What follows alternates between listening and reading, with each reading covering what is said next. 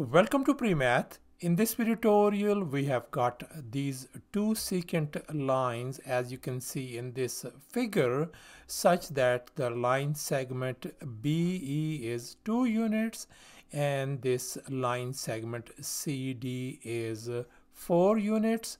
And now we are going to calculate this side length AB and this side length DE. Please don't forget to give a thumbs up to this video. So let's go ahead and get started with the solution. And here's our very first step. Let's recall this secant rule.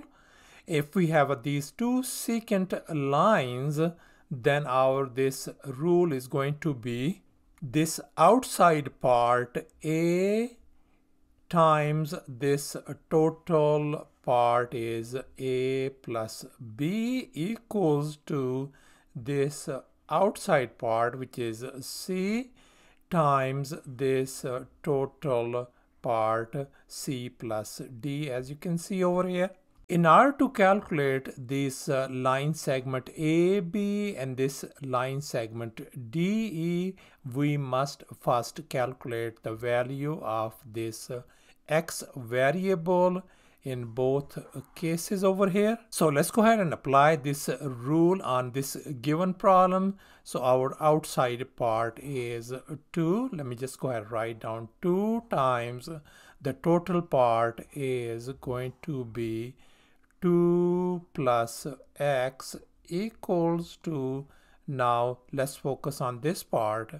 This is our outside part is X minus 11 divided by 2 times this total part is going to be our X minus 11 divided by 2 and then plus 4.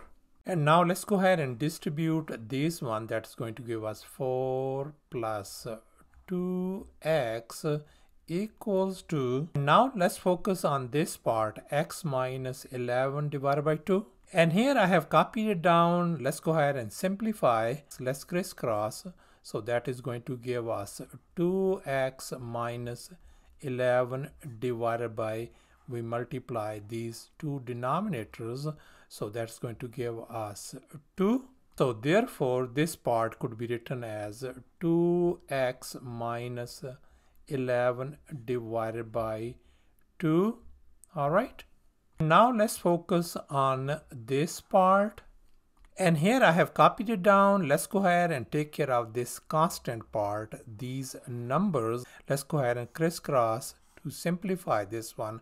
So that is going to give us negative 11 plus 4 times 2 is 8 divided by 2 times 1 is 2. So this part has simply become negative 3 over 2.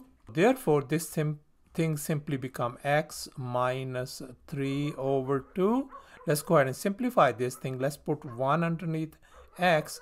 Let's crisscross once again. X times 2 is 2x minus 3 divided by 1 times 2 is 2. So therefore this part could be written as 2x minus 3 divided by 2, and there's a multiplication sign. And here in the next step, I just multiplied these numerators. I just put it together and the denominator 2 times 2 simply become 4. And now let's go ahead and remove this fraction by just putting 1 underneath this left hand side. And now let's go ahead and cross multiply.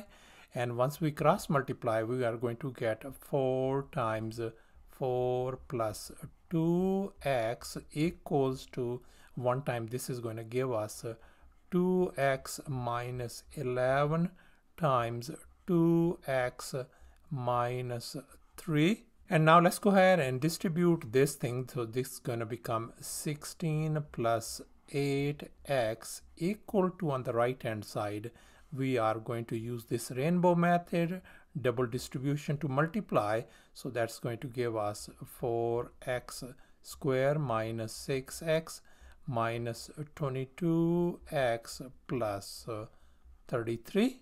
Here in the next step, I combine this negative 6x and negative 22x becomes negative 28x. Now let's go ahead and subtract negative 16 and minus 8x. So that's gonna gone. This is gone. So we got 0 equal to 4x square minus 36x plus 17, and this equation could be written as 4x square minus 36x plus 17. And here's our next step. We are going to solve this given quadratic equation by factoring, and this technique is called no fuss factoring, and I'm going to show you now. And we will be using this rule as long as this leading coefficient is other than 1. And now let's focus on this part only, 4x. Don't worry about this exponent.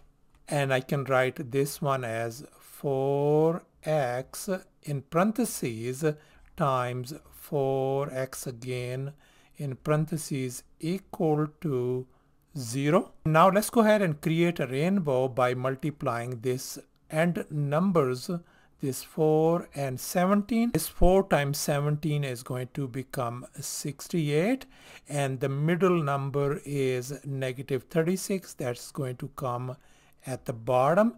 Let's go ahead and now find the factors of 68, and that is going to be 2 and 34. If we multiply them, we're going to get 68. The only thing is we need to fix these signs.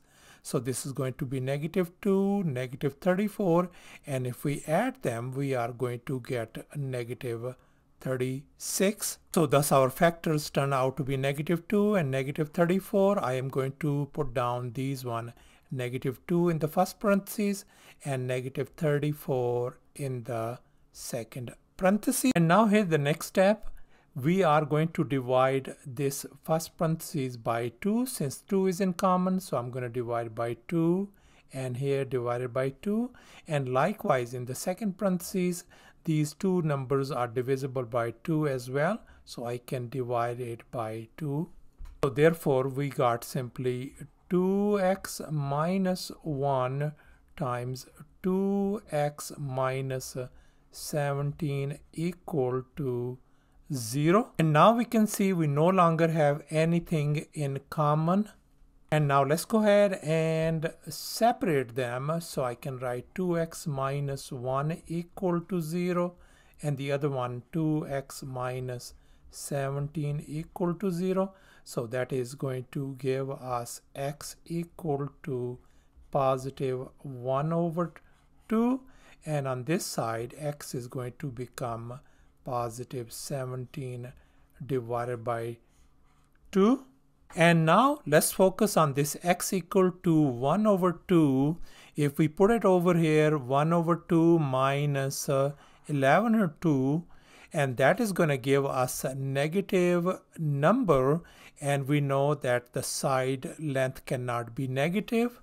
So therefore we are going to reject this x equal to 1 over 2, and we are going to accept this value x equal to 17 divided by 2. Now we are going to calculate the AB value. So AB is x, so I can write AB is x, and x is 17 divided by 2. And now let's go ahead and calculate DE length, and we know DE is x minus 11 over 2, and we know x value is 17 divided by 2. So DE is going to be simply 17 divided by 2 minus 11 divided by 2. And if we simplify, our DE value turns out to be 3. So thus our AB value turns out to be 17 divided by 2, and DE is 3. Thanks for watching, and please don't forget to subscribe to my channel for more exciting videos. Bye.